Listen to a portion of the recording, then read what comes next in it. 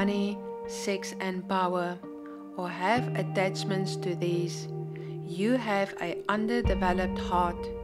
You are feeding the lower astral entities and you will not ascend.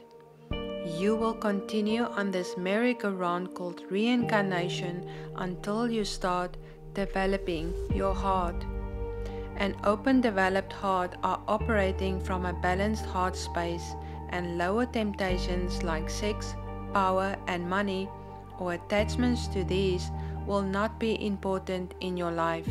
You will feel hungry to know yourself, develop yourself spiritually, heal your heart and be of service to humanity.